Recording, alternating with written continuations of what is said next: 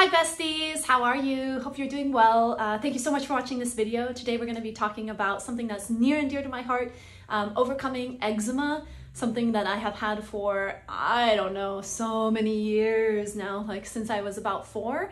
And I'm not going to say how old I am, but ultimately like the vast majority of my life, right? 90% of my life, I've had this debilitating chronic illness that is called eczema. So typically with eczema, and if you have asthma, if you have 2 comorbidities or whatever they call it, you actually typically also have hay fever, which is the 3rd one. I don't have like severe hay fever. My partner seems to have worse, but I definitely have it. So I have the trifecta: asthma, eczema, and hay fever. Yay!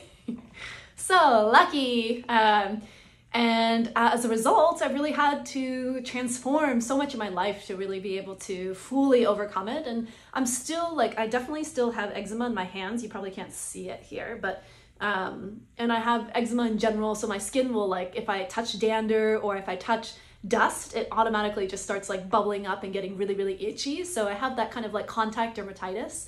But I've completely transformed so much. Like, when I was really young and in middle school or so, I actually had like eczema all over my arms, and it was so incredibly itchy that I couldn't stop itching, right? And I used steroids routinely since I was a young kid, but it still wasn't enough to like overcome it. So I didn't know what food allergies, back then I don't think people were super aware, and even now doctors will say that food allergies don't really cause eczema, excuse me. But for me, it did, right? So you have to really like, it just takes time with chronic illness. You really have to like spend the time and energy learning about the illness, learning about what works for you and what doesn't work for you. So essentially when I moved to Japan, I ended up trying everything. I was like so sick of having eczema, and my skin definitely got worse when I moved there. And that could be related to stress because I was moving to a completely different country at the age of 26. But also like, the foods, right? They have a lot of MSG, they call it amino-san. So you can see it in basically every single, like you look at any product and you look at the back and it says amino-san. So basically they have MSG in like literally everything, even like tomato sauce that's like canned, just literally everywhere. So I wasn't initially sure if that's like what was causing my eczema and making it worse. But anyways, I was willing to try anything. And so before leaving Japan, I had some ability and opportunities to visit naturopaths. And they recommended that I try gluten-free diet, even if it didn't help me, just to try it, right? And so I did. I tried acupuncture as well, which didn't help me personally, but I'm sure it helps other people. I just don't really like needles, and so it was really, really hard for me to go. I just didn't like it. It wasn't a fun experience because I personally hate needles, so I just don't want to see them. I don't want them on me. But I have tried it at least like 8 times now in my life for a variety of different illnesses. And I do think like if you are okay with needles, it will definitely help. It just takes a long time, right? With anything like Western medicine is typically very fast, but it has dramatic side effects.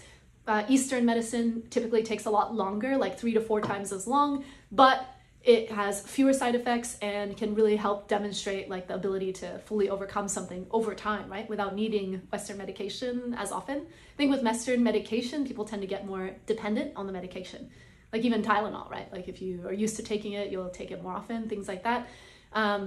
Anyways, that's another story for not here or there, but ultimately for me, I just want to share my experience of overcoming my eczema, and I'm not a medical professional, as you know, because you've been following my channel. But ultimately, I really have had a lot of health obstacles that I really hope, like by sharing this, it can really help a lot of people.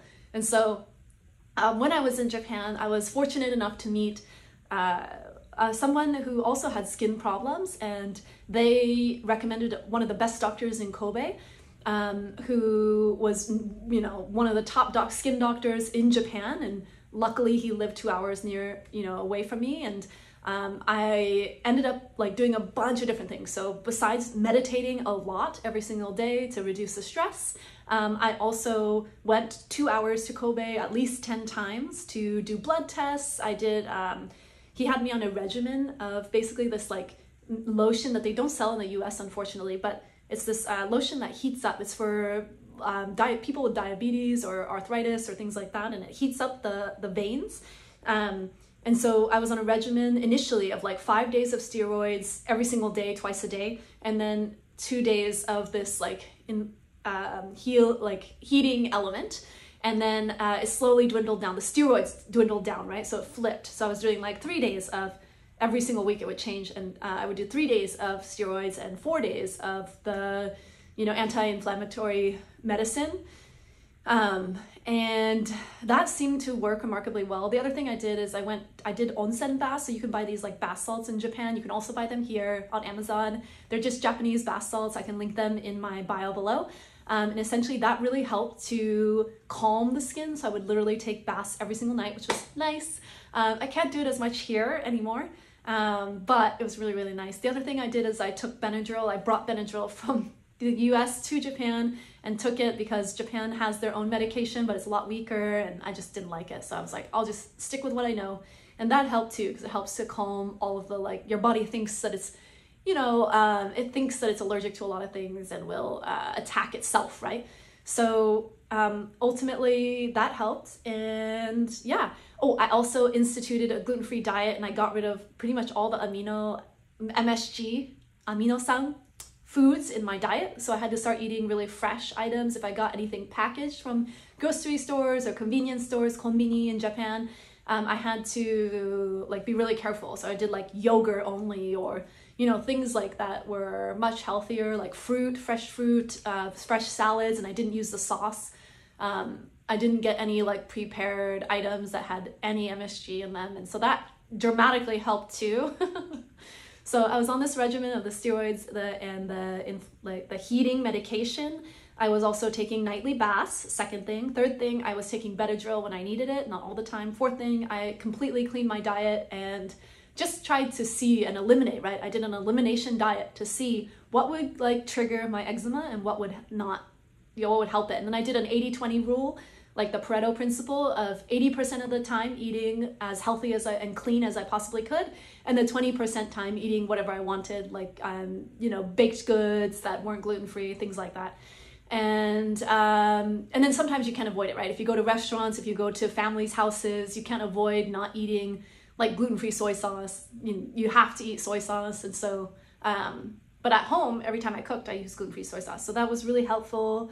And yeah, I just meditated a lot. That was what also helped me transform. So I went from having like eczema on 90% of my body to 20% or less, like maybe 10% now. And that has dramatically improved the quality of my life. And the last thing I tried was UV lighting at the doctor's office through the medical profession, which I think helped a little bit. I think it's very similar to like, acupuncture in general, or like UV lighting. Like it doesn't have many side effects, but again, it only helps like if you do it a long time. And so, yeah.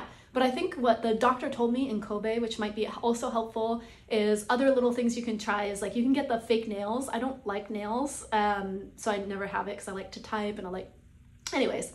So you can get the fake nails and that actually will help you reduce your itching because it doesn't feel as good.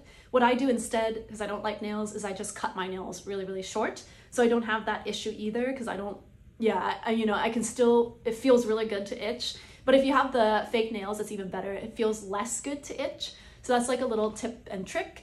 The other thing is he was a big proponent of trying anything that helped, even if it wasn't, as long as it didn't hurt you, right? So for example, I tried drinking bone broth every day.